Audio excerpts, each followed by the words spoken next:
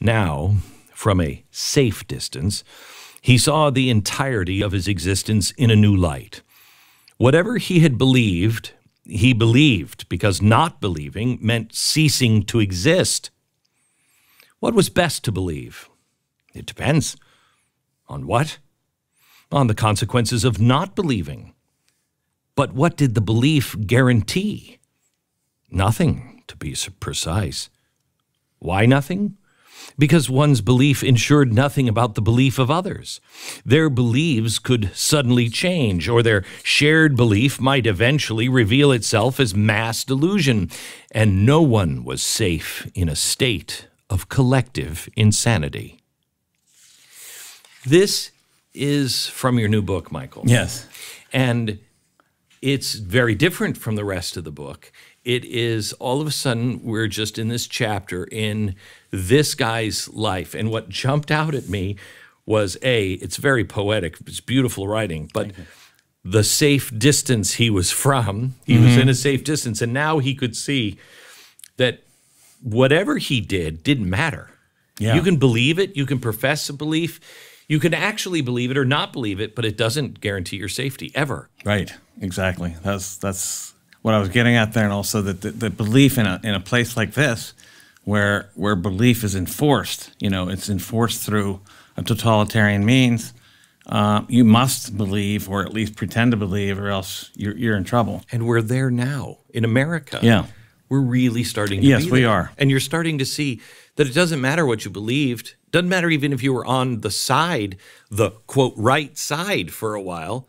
If you don't travel with them and their belief, it can change, and it can change. Changes. It changes, and it changes, and it seems to have changed into mass insanity. Why did you write this in story form? Because your book is about digital gulags that are being built. It is. It's argumentative. It's expository prose. It is speculative. I admit there's speculation in there. It is not fiction. I thought that I should have like an interlude of fiction that's just not, that's not really that far from reality. Yeah. And that it would give us the experience of being inside the digital Gulag, or the Gulag Archipelago. So explain what that is. Well, the Gulag Archipelago is the electronic digital hypermedia version of the Gulag, I think. It is going to be a place of mass and total surveillance, a place of where everyone's movements are tracked, traced, recorded, where everything is known. It's an omniscience of sorts, and there are going to be all kinds of policing ramifications involved. So first of all, let's archipelago is a collection of islands. That's right. And so when you say it's the Google Archipelago, Right. You're saying that's just one. That's just one island. Right. Yeah, they're the emblematic island of the whole archipelago, which consists of other islands like Facebook, like Instagram, like. Would you include the NSA? That's a great question. Well, they funded, along with the CIA, they funded Google at the outset. So this was an intelligence project to begin with. They wanted to use the internet as a data mining opportunity, because of an unprecedented opportunity to mine data. And so they funded some very clever people at Stanford and around Silicon Valley. And those people became Google, one part of them. And, I'm not, particularly that alarmed about that aspect, because DARPA has funded a lot of research. The internet itself has, of course, military implications, origins. Origins. So the question becomes what becomes of it, I think, So it has that potential, of course, to be authoritarian when it comes from that kind of a basis. So I think there's a couple of things. The left keeps saying, we're headed towards fascism. We're headed towards fascism. Well, welcome to the party. We've been saying that for a while. Yeah. But at the same time, they say things like, so let's give the government all our guns. Yes. So there's this disconnect from what they're saying to what they're saying they want to do. The government is a problem. Let's grow the size of the government. Yeah. But what's frightening to me is that's where the right has always said, okay, we have to have small government. I mean, the real classical liberal right. Sure. We have to control the size of the government, but corporations are okay. Yeah. Corporations are actually more frightening now than any government because the government is restrained by the Constitution. But these, as private organizations, they have none of those restrictions. None of those restrictions, and they're arbitrating our speech rights at this point, our expression. Right. And what you talked about, in fact, let me see if I can find the exact line that you said. I can't find it now, but you talked about how you're just erased. Yeah. You're erased. Erased. So in the former Soviet Union, you would disappear. And you could be disappeared, as they would call it. Yeah, you would be disappeared. You'd be disappeared in the middle of the night. The guard, they would come to your house, and basically pull you out of your house, and you'd be gone, and your family nobody would ever know what happened to you. They would guess, but your children would be left behind, your wife would be left behind, and you'd be gone. Right. And this happened routinely. Right. I mean, Solzhenitsyn talked about it quite prolifically. Yes. Right. But the point is that it's like you didn't even exist. That's right. Because you really didn't want to ask questions, or you might face the same fate, and so you were just gone. Yes, and the thing is, this is, in the Google Archipelago, it's not so much corporal. However, yes, it's much easier to delete a piece of data than it is a corporal human being. Yes. So, and it's a social death in effect, because if you're deleted digitally, in effect, you're gone. If you are, everybody knows this. If you are homeless, you're invisible. Yes. Okay? You're an invisible you walk down the streets of any city, especially a city like New York. You're walking down the city. You don't even get eye contact. That's correct. People don't even look at you. That's right. Even though you're there, and there's a number of homeless people all around, you're invisible. And one of the biggest problems there is the lack of actual documentation to prove you are somebody. Right. And also that you have an address or something. Something. That they can send a check to or something. Right. But if that's all gone, you're basically a non-person. And so we're not talking about scooping you up in the middle of the night and putting you into a gulag or behind a wall. Right. We're talking about in the middle of the night, you're just deleted. Deleted. You don't have a bank. You don't have credit cards. Right. You don't have the rights of a license, maybe, perhaps. You are nobody on social media. So you're traveling. It's all gone. You're traveling to London, New York, Paris, whatever. You're relying on digital technology to be able to go to a hotel or to do anything. And what if you're just depersoned in the process because you've been critical of something or you've said something wrong, and they have put you on a list of dangerous persons? Interestingly enough, that language, dangerous persons, is the exact same language that Facebook is using in their policy manuals. The same words as the Soviet Union used. Really? Yes. This is, and I've been saying this for years, what's coming. We had dinner just the other day with somebody. Yes, it was enjoyable. We were talking to somebody at the table that has a very different viewpoint of China. Yeah.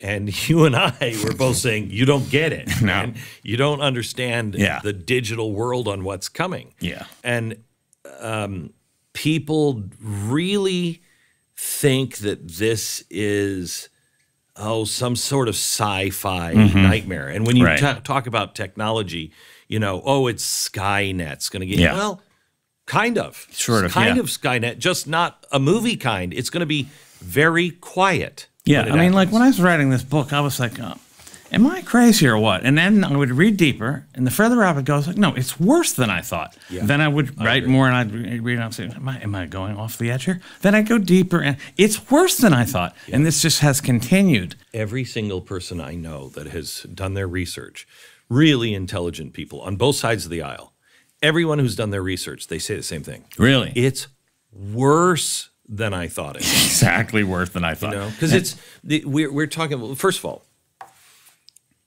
as you said, it's not corporal. So we'd all know if somebody was out saying, we're going to have a bonfire of books, we'd all have a problem. That's right. But maybe. Maybe some leftists might enjoy it. Right. Most of us would have a problem. We are taught book burning is bad because of the past. That's right. But just like all of the atrocities in the past, history doesn't repeat itself, but it does rhyme. That's right. And this rhymes with book burning. All of a sudden, those books are no longer available. They're no longer on the shelf. They've just disappeared. And when you're all digital, things can disappear overnight. And they can change. Yes. They can change. I mean, when Google was, I was one of the first adopters of Google Books because I thought, I was doing deep research into 19th century studies, and I was able to find periodicals that I used to have to go dig in archives, and all over England for, and I was able to see this. It was like a cornucopia. I was like, oh, this is wonderful. Yeah. But then I started thinking. Then they want you to recognize that it's theirs, and effectively. The scary part is what happens to them because they are digital now. Everything is really it's ephemeral. It's ephemeral. There's no and librarians are saying that they're taking out books out of the library that are not acceptable, and they're getting rid of them and replacing them with other books. And we don't even and then if those books are unavailable physically, we don't know whether they're going to be preserved digitally at all. Right. So this is the erasure of history, which is a very big. It's always been a big tool of totalitarians. You must erase history, parts of history that contradicts what you're after, history that is against what you're going for. It's really, in a way, it's Fahrenheit, what is it, Fahrenheit 411? 451. Or 451, yeah. Fahrenheit 451, without the firemen. Yeah. You don't need the firemen. You don't need the firemen. You don't need the firemen. And so you don't need the book burning, and you don't need Soma because you have digital addiction, as you put it. This is addiction, I'm afraid, and the digital addiction has been very seductive. So it's drawn people into a very seductive space, but at what cost? That's the question. There's other things to I think, be concerned about that people aren't thinking through. Yeah. That the manipulation, you're familiar with Cass Sunstein, I'm sure. Cass Sunstein, is a behavioral scientist, and there's nothing wrong with that. But when you start looking at the behaviors and you look for a way to manipulate people, and that's what his book Nudge was about. And he's very much cut from, the cloth of Edwin Bernays, who was, he was the father of propaganda. Yeah. They later changed it to advertising, but only because we saw how propaganda was used. But he was the father of propaganda. Propaganda now is an algorithm. So it's not a pretty poster. It's not a film using rats to make you think people are rats. It's just an algorithm, and it's nudge. It's what you make hard to find and what you make easy to find. Where are we headed? I said in 1995 on the air, one of my producers who's still with me, he says he'll never forget because he remembers thinking that's crazy. And I said, there's coming a time very soon where you will not be able to believe your eyes or your ears, that you will be able to recreate anybody saying anything, and you will swear it is, and you'll be able to do the same thing with video. Yeah. And here we are, and I think 2020 election is where it's going to really start to hit the fan. you have that ability now in deep fakes. Yeah. And the voice, which was the one that was lagging behind, that is getting to the point to where you can't tell the difference. Go to, I think it's fakejoerogan.com and see back and forth. You can't tell the difference. Right. It's all digitally reproduced, remastered. And you can just make him say absolutely anything. Right. What happens to a society when there is no one you can trust, and the ones who say, no, you can trust us, are the most least trustworthy people, are the ones that are manipulating things through algorithms. Yes, I mean, that's where we are. Google's one of them, of course, and this new knowledge group. There's others.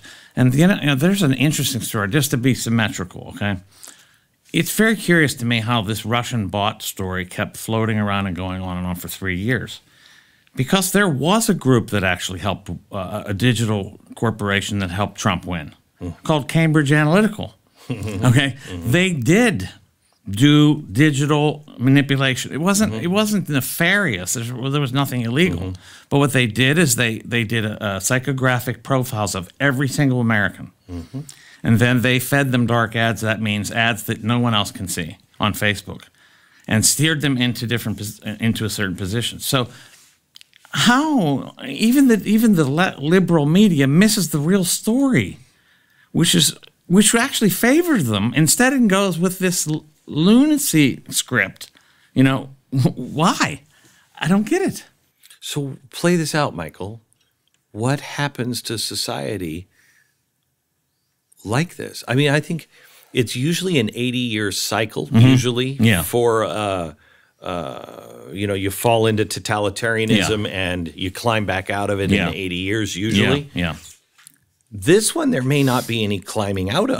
There's something about digitization that produces collectivism. And in what way? Well, I explore it in this book, and it's complicated in a sense. But it's easy to aggregate data. And when people are effectively data, it's very easy to aggregate people. And so they start to use... You're not an individual. You're getting collectivized through algorithms, hashtags, different things like that. And that's what they're doing. They're creating these, I call it digital Maoism. There's a chapter in the book called Digital Maoism, and it might sound crazy, but once you read it, I think you'll think, oh my, there is... Make the case. Yeah. Make the case. No? Yeah. Well, it wasn't my term. I borrowed it, and that gives me a little bit of that helps me a bit. Jaron Lanier is a brilliant guy that he coined the term in an essay in 2006, and he was really talking about Wikipedia and how this hive mind of editors he experienced it in particular with his own website.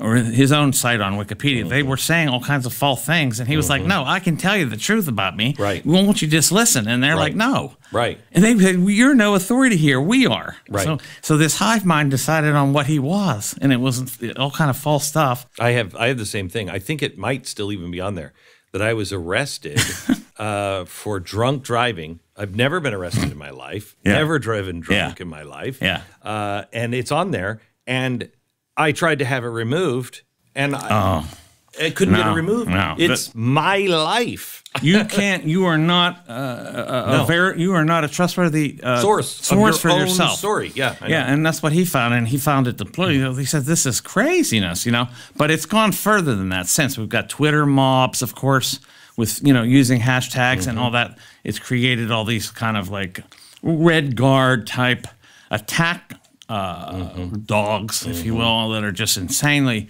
virulent and fierce and destructive of people, and if people, take these people seriously, there's people who have committed suicide over these people. Oh, yeah. This stuff. So this is a collectivization that's happening, and the interesting thing is this. The left believes that when they are in a collective, they are being radical. That's their whole definition of politics. Their definition of politics is this: we have to collectivize in order to have power against the big guys with the money and everything else. If we don't join forces and have solidarity amongst ourselves, we can't combat the powers that be. So collectivism is their basic premise for all politics. Now, the thing is, they can be fooled into believing they're doing something political just because they're in a collective. And that's what's going on the internet. They think they're being political, but they're actually being used by, but I think, our corporate globalist agenda. And so they think, wow, we're really woke. We're attacking all these people, especially those that are called dangerous by the Google Archipelago. We're driving down the evil people. We're tracking them down. We're destroying them, right? But they're not getting the picture that they're actually supporting. Well, I've you could say that about, let's just take Google and Facebook for a second. They actually believe they're doing good. Oh, yes. And they actually believe it while they're helping places like China. And I know that with Project Dragonfly, at least, there were those who stood up and said, no, I can't work with you if you're going to do this. They're back in bed with China now under a different name, but they're back in bed with China. And I really don't understand how the workers, the regular person, doesn't see this is a really bad idea. We're helping China scoop up people that want to stand up against their government. Yeah. Where is that disconnect, Michael? Well, I don't know. I think maybe it's birds of a feather stick together. I think that they share a shared deep ideology of authoritarian leftism. That it's okay. They're akin to this whole idea. Yes, I mean, there's been a number of people that have said China's the model. Yes.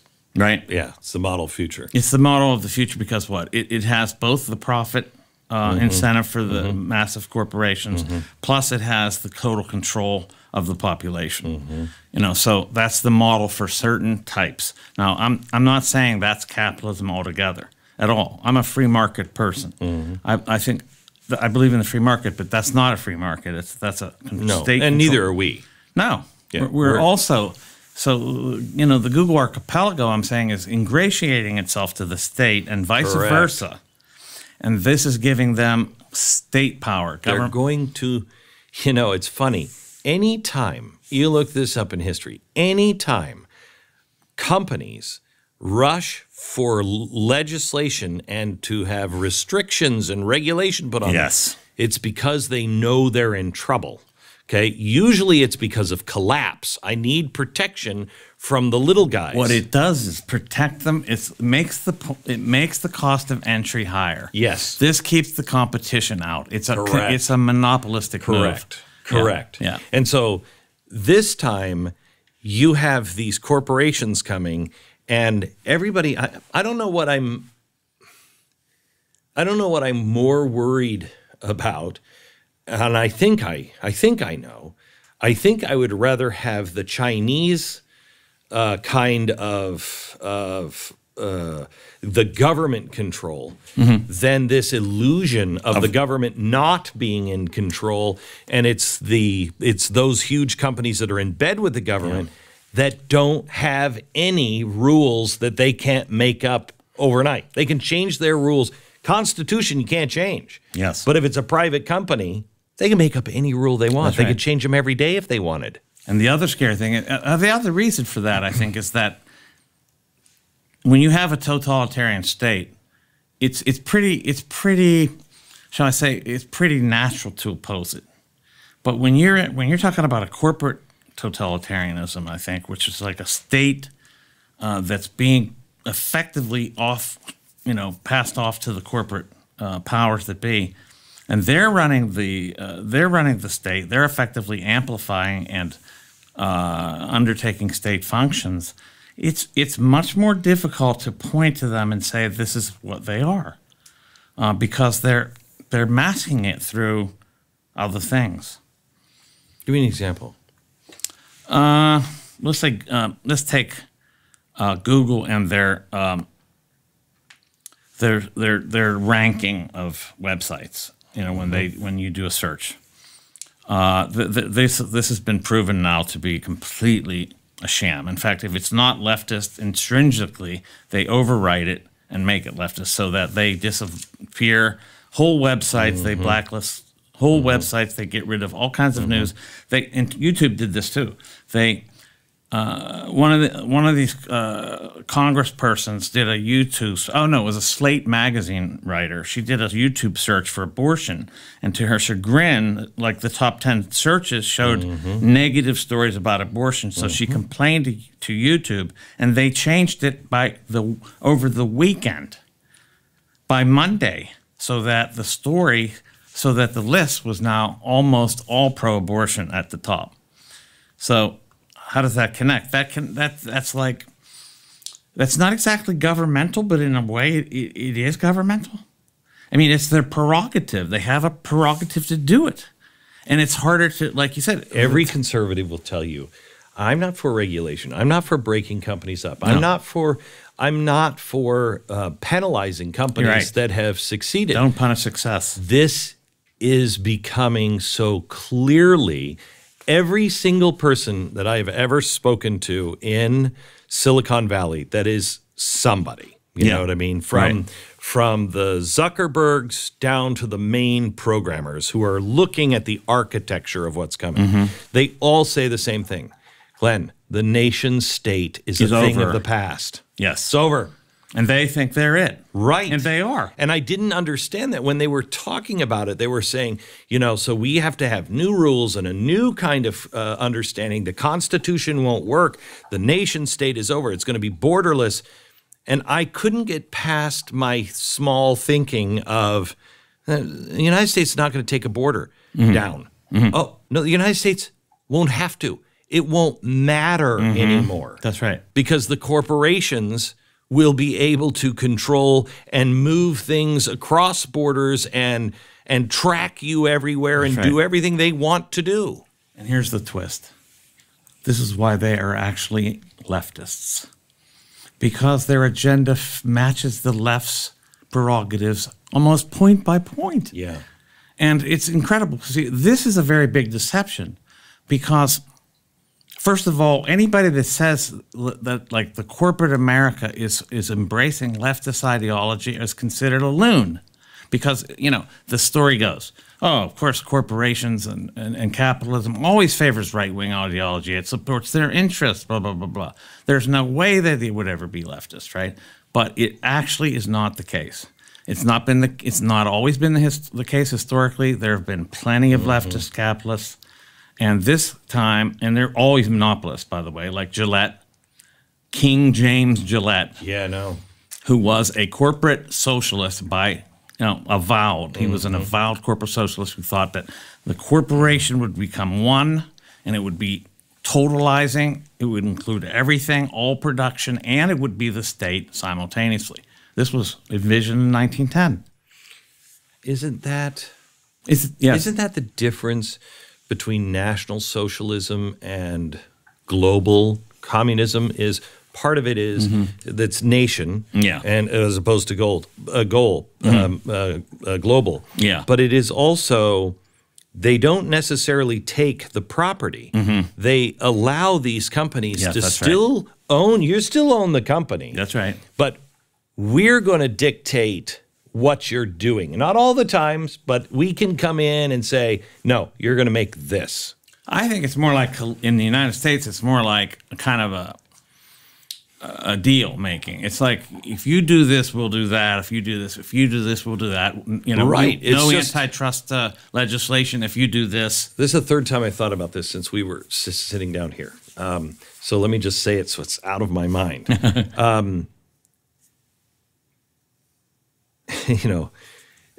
I've heard people joking, not jokingly, some people are serious about it. I heard it with Bill Clinton. Bill Clinton, I bet he's the Antichrist. Stop with this. Yeah, right. Stop That's a little aggrandizement for him. Okay. He doesn't deserve it. Barack Obama or Donald Trump or the Pope or whatever. Yeah. First of all, the Antichrist, if there is an Antichrist that's coming, he's going to be so damn slick. He's not coming the way you think he's going to come. He's not going to look evil. Right. And that's the same thing. Hugo Boss is the one who designed the Nazi uniforms. It was Hugo Boss. Wow. So when you see those black SS uniforms, we now think they look scary, coming with the black boots. No. They were fashion statements. It was a fashion statement. It looked great when it came. So everything that is coming now doesn't look like what you expect it to look like. Exactly. That's the scare. It's coming in ease, in everything that you want. Everything that you want. And it's coming dressed in rhetoric that sounds wonderful. Right. Equity, diversity, and inclusion. You know, all these high, noble sounding abstractions, which who could disagree with? Right. But the problem is, what is really that language being used to paper over? What are they trying to use that language as a scrim to cover for? We were founded on the individual, and our First Amendment really covers that. I have a right to conscience. Okay, as an individual, I don't have to believe what you tell me to believe, and I can say whatever I believe. We're built on that. Everything that's happening now is the exact opposite of that. Yeah, right. Tell you just a funny story. This is just a funny story. It's recent. Last night I got a hotel room because I went back to Connecticut, came back, and I went to this place in Chinatown, and they said, it's about a 3.5-star hotel. Okay, I'll deal with it for now. And I go in, and they say, you'll be in a dormitory with 10 other men. And I said, no, I won't. And she said, yes, you will. And I said, no, I don't have to stay here. This isn't China yet. Goodbye. And anyway, so just to say, just this idea that I would have to do it, But that's where we're headed. Yeah. And I don't, and just because it's a corporation, if the government is backed by this corporation or the government backs the corporation, there's no police to run to. No. They have between them. They're in some sort of hand in glove sort of situation, and between them, there's no way to get to pry them apart, and there's no outside. There's nothing outside of them that can intervene. So can you take the average person and say, okay, you know what your life is like today, but 5 years, 10 years, however long it takes for this to come. Yeah. And I think it comes sooner rather than later. But we could be wrong on the timing. But if we don't wake up, I don't think we're wrong on what's coming. Yeah. So how does the average person's life change? How are they affected? Well, I mean, if there seems to be a race between American or U.S. and Chinese AI implementation, right? And as you were talking about recently, I think it was a day or so, or maybe yesterday, about what if 5G, whoever really develops 5G first and connects it with their AI potential, they are going to win this race. Okay, explain 5G for people who don't understand. Well, it's 5G. just going to be a massively, incredibly fast, almost instantaneous internet with a gigantic pipe, tons of gargantuan bytes, and instant data transfer. There's no latency to nothing, and it'll be so the reason why we don't have self-driving cars right now, is because we don't have 5G. That's right. There's not enough bandwidth to handle it. Right, because it's to have a self-driving car. We think of self-driving cars as having these cameras and these sensors, but when it's connected to 5G, and this is where it really gets scary, when it's connected to 5G, it will know who is in the car next to you and all around you, and it's constantly calculating. It's taking that information packet of how that driver even drives. Yes. And if you're going to be in an accident, which one should I go mow down the person on the sidewalk, or should I mow down this person over here? That dilemma, yeah. Yeah, I mean, it's going to have that kind of information with no latency, and it's constantly going to be calculated. And so basically the way I put it is that, we go on the internet now, right?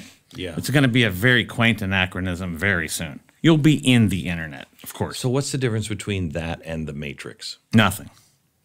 Except that your body's not underground serving as a battery to fuel to fuel it. Right. You're actually here walking around, but your data and you're digitalized. You're in the Matrix, but you're physically here in the Matrix, you know.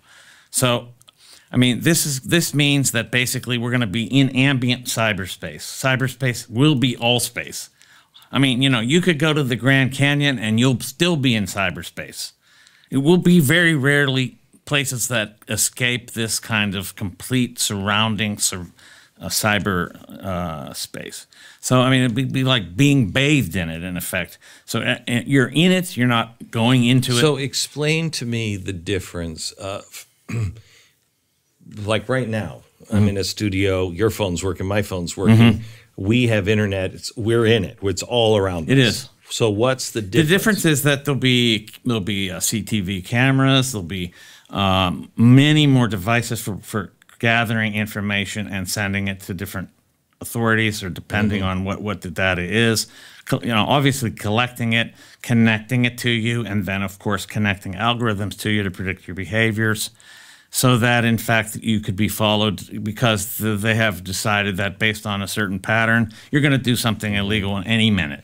And as long as until the point to where we have augmented reality as part of everyday life in our glasses, et cetera, et cetera, when that happens, you will then be easily nudged visually, like we are now when we're using our apps. You know, and we're looking for a place to eat. We go to Yelp and we find it, and it shows us how to get there. We can be nudged. And also every build. You know, Google Glasses was supposed to give you information about everything you looked at, right? This will be happening. It'll be just way more information, and you know, who knows what kind of information it's going to be. It's interesting being somewhat famous. The disadvantage is people think they know me. And I don't know them at all. But they think they know I've heard me. that from people. Like Bob Dylan said that about being famous. It's weird. It's really weird. But they don't really know you. Now, we're all kind of going through this with Facebook. You know? You're not really showing who you really are on Facebook. You know, you're getting this snapshot. And even if it's an accurate snapshot, it's only one snapshot. And so, you know, the information that will be coming in front of your eyes will be that same information that could be skewed one way or another. You'll have a living kind of Wikipedia that's feeding your glasses or your eyes. That's right. This is who this man is. Danger. And we know now that these, you know, like Google itself is not a neutral information source. It has an agenda. So why would we imagine that agenda wouldn't be spread into the entire cyberspace when it's now everywhere? And so being in the internet means that it means a lot of things. It means that that everything we do is almost everything, even things inside residences, will be known. But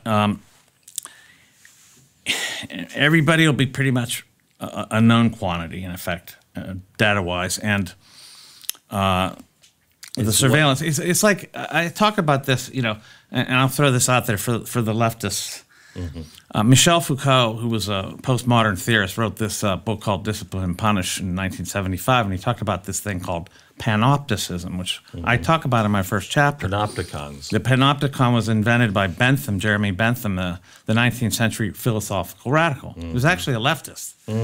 But Foucault took his idea of this prison system in which there's a central tower, and you're in these cells surrounding it. You can't look into the tower to see if the guard is in there, but they can look in to see if you're in the cell. Right. Every single cell, it's like a chimney with all of a round chimney with all of the cells on the outside. Right. And then in the center is the eye. Yes. Now the thing is about this is that you don't know if you're being observed or not, but because of the possibility of being observed at all times, you become your own surveiller. You become your own Well, he puts it, you become the principle of your own subjection. It used to be God.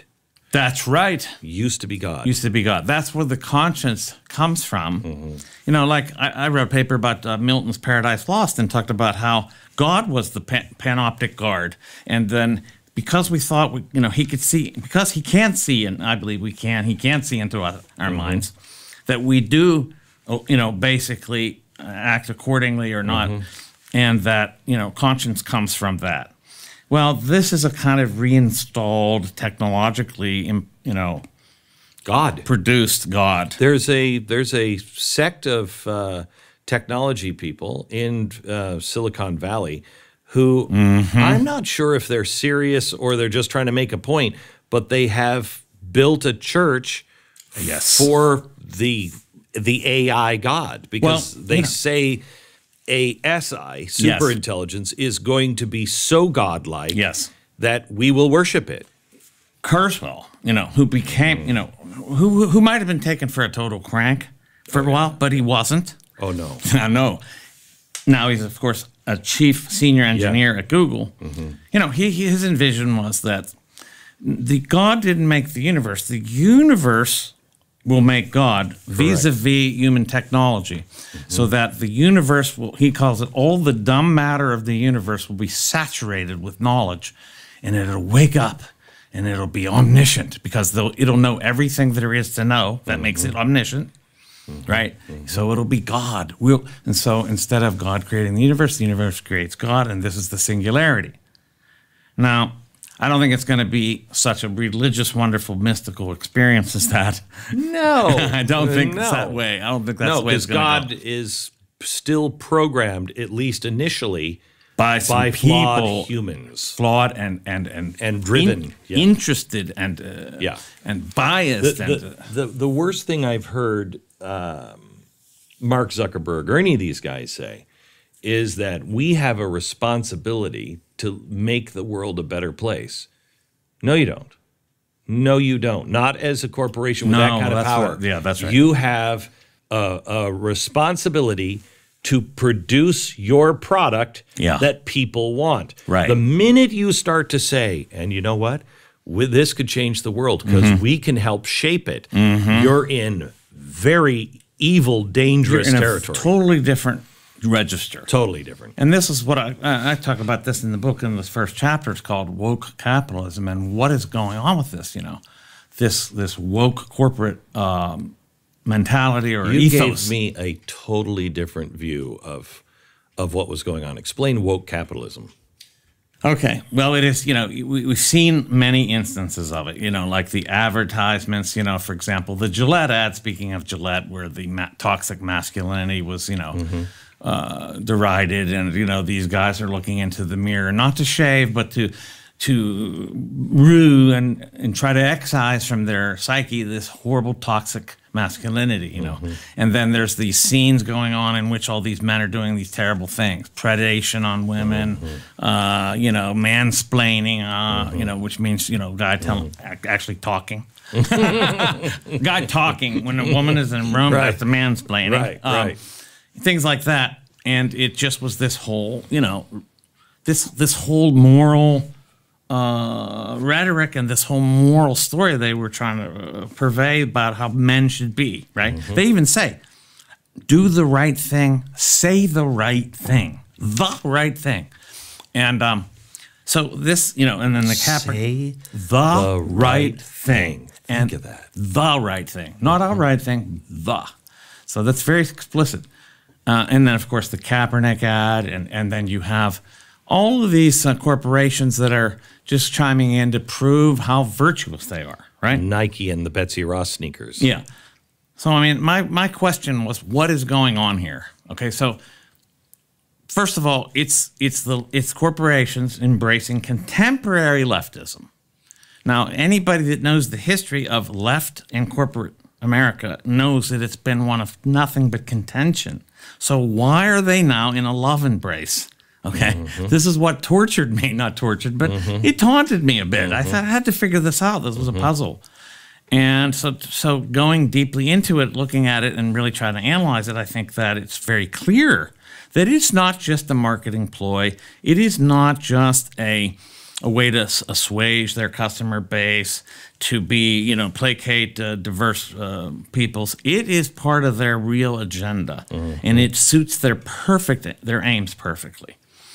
And Gillette, I mean, I've studied the history of Gillette now, going all the way back to the beginning. They had an ad in 1905 that had a baby boy shaving himself to say to the public that you shouldn't be shaved by someone else because that's a form of putting them into slavery for you. In 1905? Yes. Oh, I have to see that ad. That's nuts. Crazy. It's in the book. Crazy. 1905, a Gillette ad. It said, so I forget what the term, what the byline is on the ad, but it's basically start immediately shaving yourself. And it seems kind of crazy to put a razor blade in the hands of an infant, but I mean, I thought, what are they trying to kill the kid, or are they suggesting they should cut their throats? But no, they were saying that they want to train you early not to depend on others. People used to go to the barber to get a shave, right? The idea was now be self-sufficient, not only because it's self-reliance and all that. No, it's so that you're not putting anyone else at your service. He's already starting this kind of social justice moralizing from the start. And of course, he wrote a book called World Corporation in 1910, in which he talked about the corporation that expands and subsumes all other corporations and finally becomes the singular monopoly of the entire globe and the government at once. Seems like Google. Yes. That's what I'm trying to hint at. And it only really could work with this kind of technology. It takes the digital world to make that possible. It takes digitalization and high speed internet to create a world corporation or a world system. It's amazing to me that all of the things. I grew up Catholic. I went to a Catholic school. And me too. Did you? Yes. So you learned. I went to a seminary. Wow. Yes. I lived in a monastery. So you had to have learned about Book of Revelation. Oh yes. And all of that stuff seemed like that's never going to happen. That's just never. There's no way. No currency. Everybody's got a number that you won't be able to buy certain goods without the mark. I tell you. Isn't that incredible? It's incredible. That's incredible. I mean, to me, well, you know what I think. Yeah. To me, that just says, there's no way a human being could have known that. Yeah. Right. So I mean, this is divine inspiration. And there's not a wasted word. No, and it's. There's no way any of that could have happened. Not then. Not then. At that era. And I don't know of any other time that could have happened even. This is, Hitler had the IBM punch cards. That's right. And so IBM was right there going, we can help you sort people.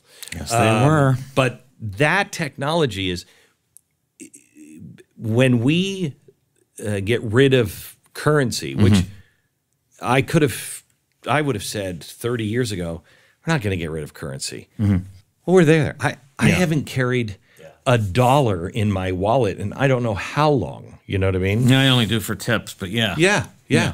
So you're sitting here, you're not using currency at all already. You can get rid of currency quite easily.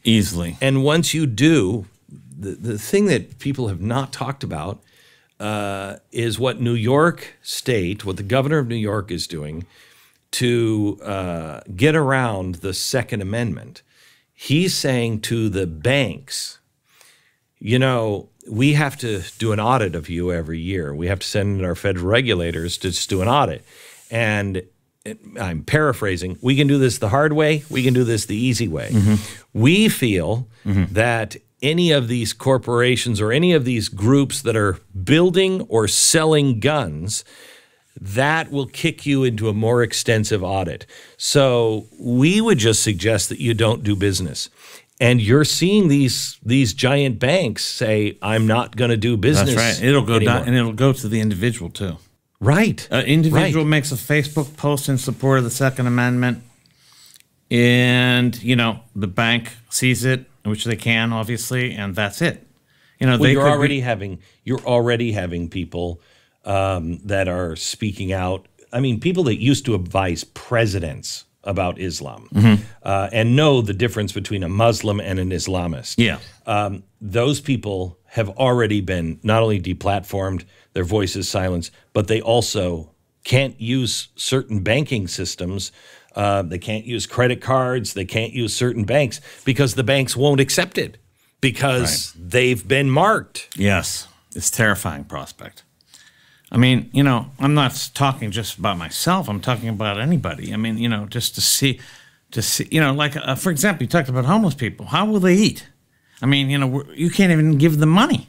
If everything's digital, there's no way to even help people like that. So it's a very curious problem. I want to go back to something we touched on earlier, but I want to hear you talk more about the concept of nudge, which we've gone through, but talk about it in a way of the philosophical argument on free will.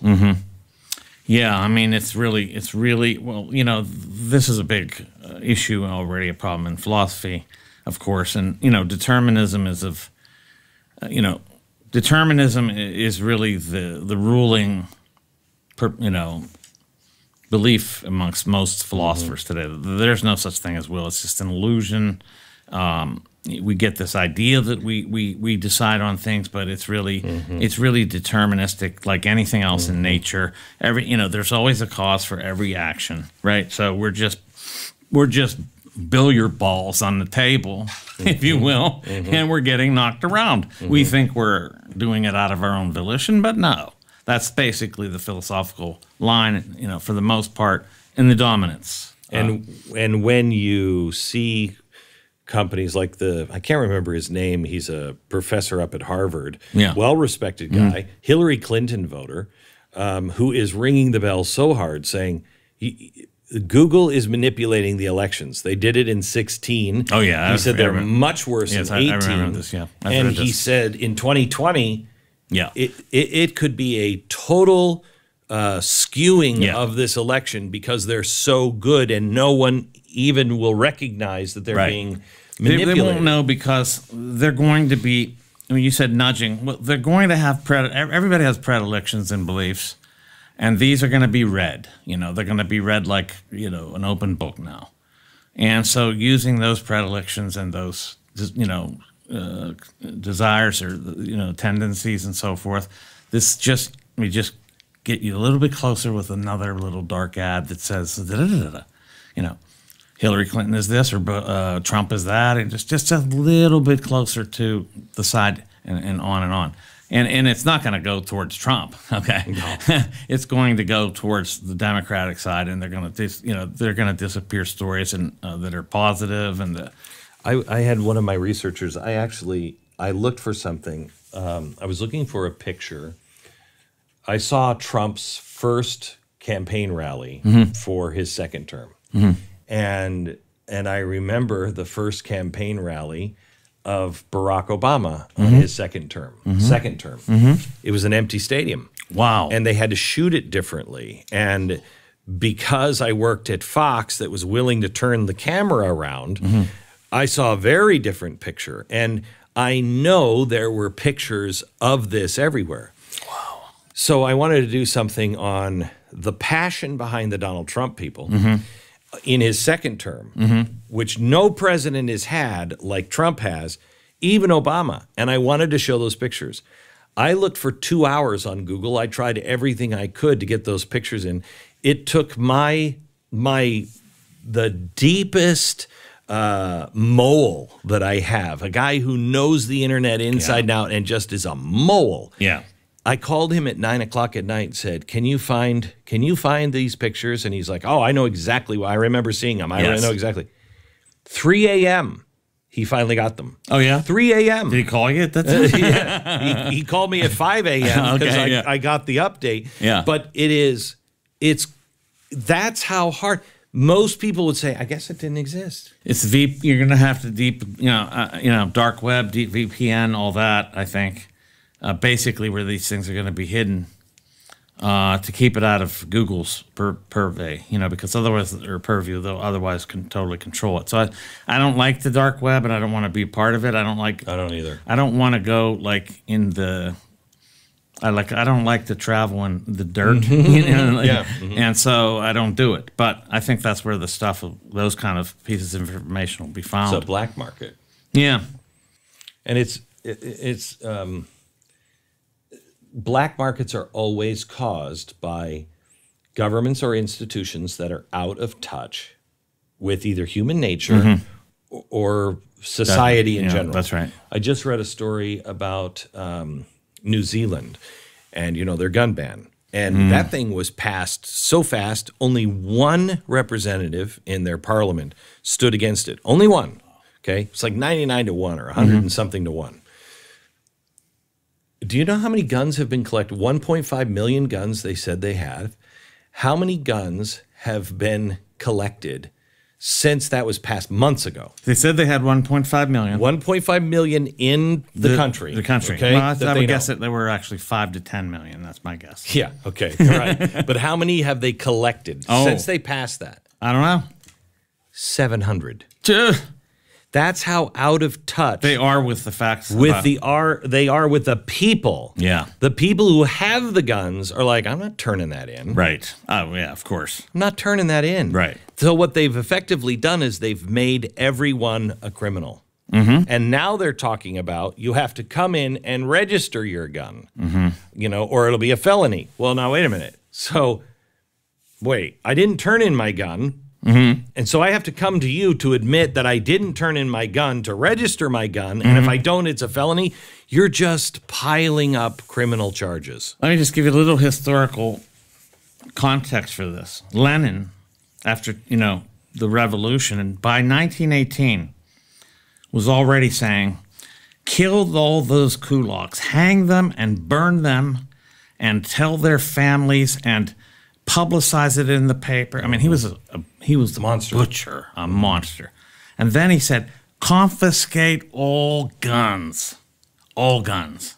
So, I mean, it's just par for the course. Every dictator says that. Yeah. Every dictator says that. Yeah. Which should tell you something about our founders, that we're saying never confiscate guns. Never confiscate guns. Right. Never give up your gun.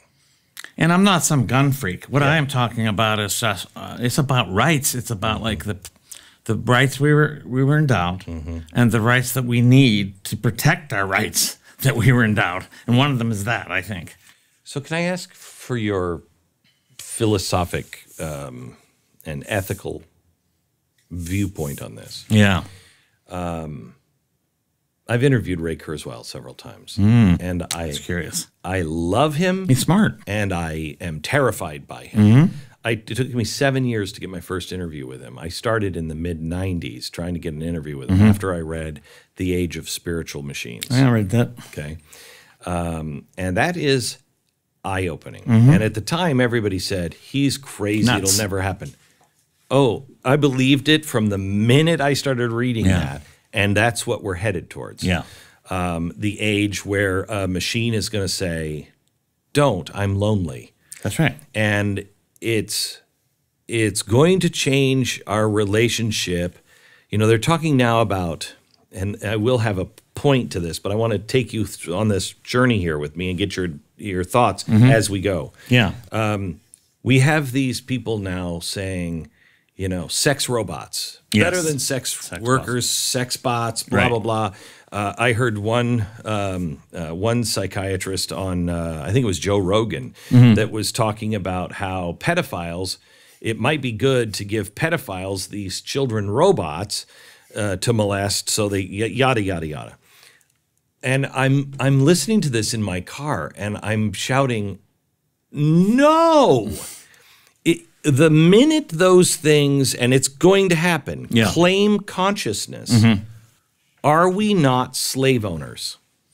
Well, there's a very big question there. The question is if they are endowed, if they do have consciousness, funny thing is, as we're going to be considered having no will, they are going to be considered as having a will. Right. You know, I mean, I forget the guy who wrote The Shallows, a great book about how what's happening is we're becoming artificial intelligence and machines are becoming more human. Yes. So we're going Opposite directions. So, right. Machines becoming sentient, human beings becoming robotic. Right. So what defines life?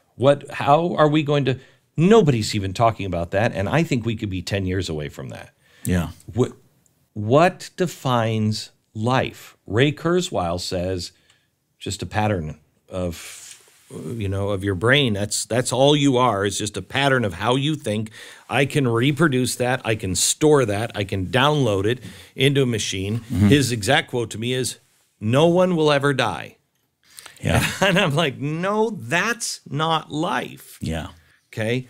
But if you don't believe in a spirit, if you don't believe in a divine spark, what's life? I think it is this. To do something that is not rational, that is not self-interested, that doesn't make sense, that follows no algorithms, that has no purpose in terms of the worldly value system, and defies it, that will prove you're not a robot.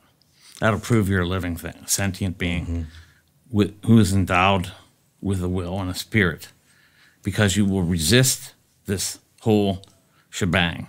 And this is what I get into in the conclusion of the book. I'm not talking about revolution, take over Google.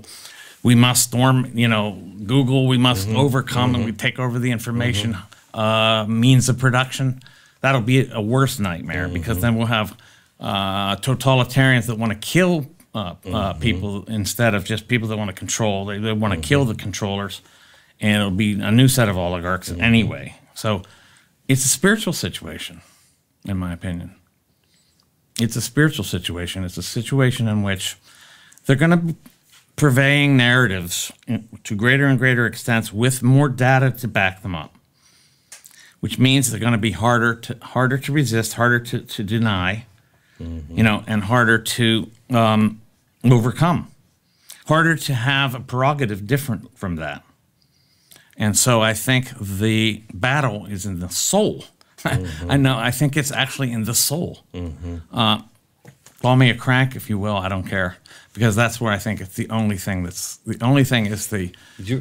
they're going to be telling you who you are, what you're going to do, all these things, and predicting it, and one is going to have to draw from some other source that isn't theirs, that isn't their narrative. My father said the two most powerful words in any language is "I am."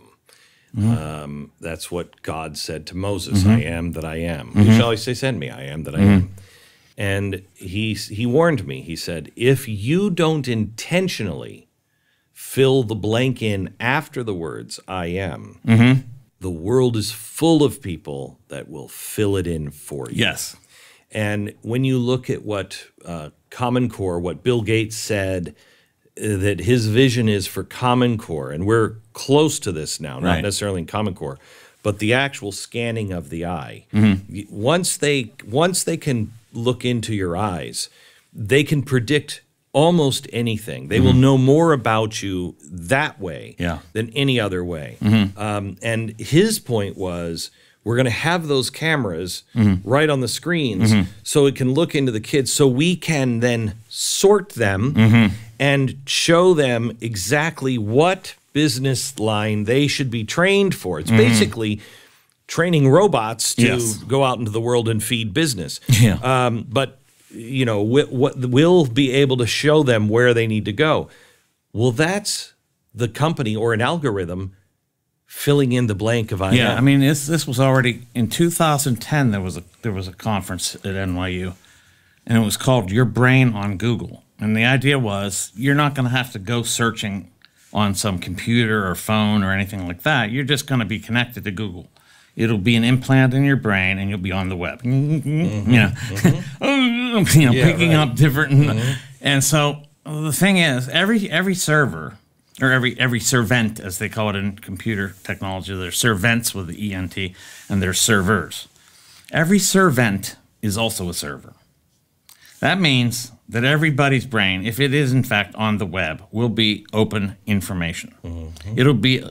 It'll be some, if there's a way to translate it into a collective, into a language. It's a hive. Yes. Mind. But they'll have to have a way to translate the thinking or consciousness into a language that is readable by the machine and then translatable to the human. But that's so I say that I think consciousness is going to be, not only that we're going to be, the internet, we're not going to be just bathed in it, it's going to be in our heads, and it's going to be able to tap into transhumanism. Transhumanism. And anybody who thinks that's crazy, that was the first chapter in, I don't remember which book from Al Gore, but one of his big, one of his big books. It was all about transhumanism. Yeah. People don't understand. That's why Stephen Hawking said at the end of his life, I don't think humans will exist by 2050. He didn't mean that we would die out. Right. He meant that we would be augmented. That's right. Supplanted by a successor species. So what happens to, again, this comes to the life part of it. You're augmented. You've already been shaped by somebody telling you who you're supposed to be.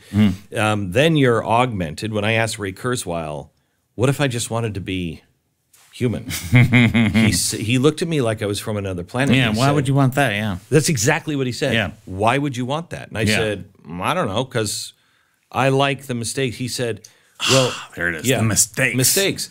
Yes. I learn from those. I grow from those. That's one. And he said, well, no one will do that because, first of all, you won't be able to survive. You won't be able to compete. Yeah. And you will actually, as I thought about this more and more, you'll actually be a danger to other people because you'll be so slow. Incompetent, yeah. You'll be like a real bad driver on the highway going 30 miles an hour in a speedway. Exactly right. Yeah. You will be so slow that you will be an obstacle. The society will have to remove you and either force you to upgrade or force you to live over here. Yeah. Does that seem reasonable to you? Logical? I mean, no, I'm just talking logical on the pathways that we're on. Yeah, that sounds right. And if he was a nut, if it was all crazy, and I read The Singularity is Near, and I was reading all this stuff while I was working in the Robotics Institute, I asked these programmers, what do you think of Kurzweil? He's a crank. Don't even think about it. Don't worry about it. That's not what we're dealing with. They said, AI was just going to be distributed intelligence, little pieces of software passing along information to other little pieces and all that. Distributed intelligence is what it was called. Agent technology. But then Google hired the guy and is investing who knows how many millions into singularity technology. Now, you don't just do that unless there's something there. This is not craziness. This is real stuff. They're doing it. And I think most scientists believe that it may be on the horizon. They just think that he's too optimistic now. Yeah, but he moves the goalpost back, I know. But he's also consistently right on a lot of things. A lot of things. Yeah. He predicted a lot of things. There's no question. He's done some incredible technologies. For example, OCR technology is his. Being able to scan that thing and then turn it back into words from the picture. I mean, the guy's brilliant. Yeah. I mean, he's brilliant. So doesn't mean his directionality is proper or right. Yeah. So let me go back to it's the spirit. Yeah. Okay. Two things on this. I think I have evidence that that is true, because do you remember the Microsoft, I think it was Microsoft program that could tweet for you. You would feed in all of the tweets, and then it would know you, and then it would start tweeting. And on first day number one, people were amazed because it was exactly what they would have said. Wow. Okay? Yeah. By day 5, they had to shut it down because it was so nasty. Yeah. Okay. Yeah. And I thought to myself, that's what super intelligence just may be, because it's the God governor, usually. It's the conscience that makes you say, I don't want to be that way. I shouldn't go down this road. And it corrects. So you'll learn, you'll do something that'll make you feel bad, or it gives you bad consequences, and you correct. But if you don't have that certain something that brings you, say, you shouldn't be doing this, you're just going to go over the cliff. I mean, that's the problem. You have there is a type of mentality, and it's in Dostoevsky's Crime and Punishment. The character, I forget his name.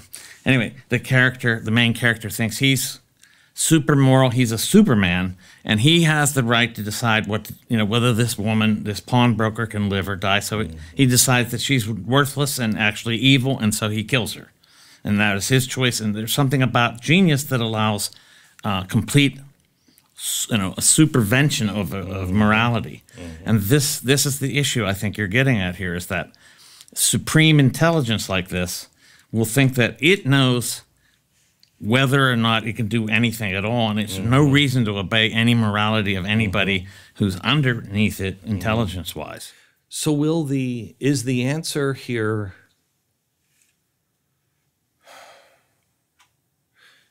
much of the West currently, it seems, runs on wealth of nations, Adam Smith, and not moral sentiments. Theory of moral sentiments.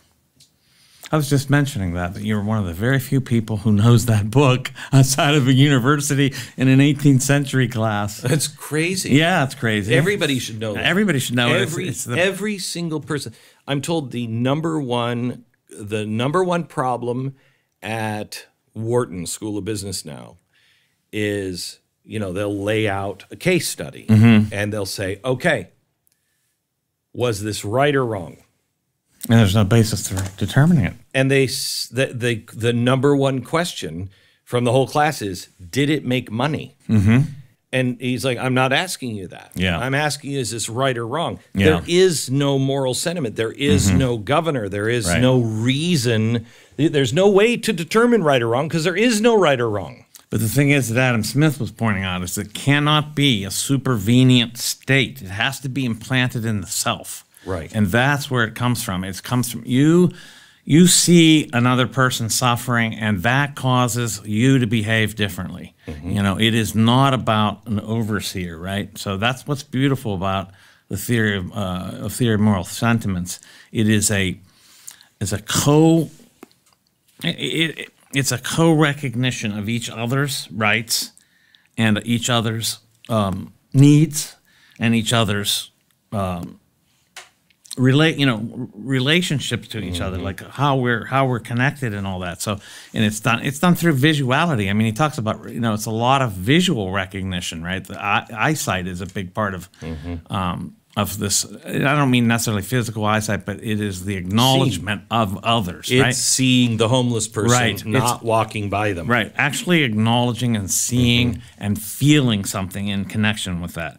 Percy Shelley wrote a very similar thing in the defense of poetry, in which he said that without sympathy, or without imagination, you can't have sympathy, and without sympathy, you cannot have morality. So you have to be able to imagine what it's like to be in someone else's shoes in order to be moral toward them. Yeah. So, but the thing that I want to emphasize here, and it's a great book to bring up, is that it's done on the individual level and it's not superimposed by anybody. It's done on the individual level, and the secret here is that because we are a collection of individuals, that will create the invisible hand. So if we're good people as individuals, we are going to create good things. The invisible hand won't be spanking us or strangling us. Right, or giving us heroin. Right. It will give you. It's the internet. It's neither good nor bad. It's who we are. You know, better people would use this for discovery and learning. That's right. And all of this. We're using it for porn. I said the same thing. I said in the book, it's not so much the state of the art as it is the state of the world. And because the state of the art doesn't necessarily determine. You know, there are technological determinists out there, and they're very rife now. There's a ton of them that think that actually we have no control of technology at all. It's almost autonomously developing itself, in effect, parallel to our existence, and that we can't really change it. It's going to, there's no way around it. There's this kind of inevitability idea that there's no way to stop this progress, or whatever you want to call it, of technology. It's almost self-motivating, autonomous, and so forth. But I don't buy it. And also, I don't buy that it's that it has to be pernicious in its use. You shared your book with me. I want to share, not my book, I want to share something with you that Wonderful. I asked you about, and you said you had not heard of it. Nobody has. And you are going to be one of the few people that I've ever shared this with that will go, oh my gosh. Thank you. I feel privileged. Rudyard Kipling, he saw World War I come. Right. He heard all the arguments. He said, this is insanity. Right. The world is going insane. Right. And he visited graveyards for the rest of his life and serviced people's graves for the rest of his life. He wrote a poem after World War I, and it's all been but erased.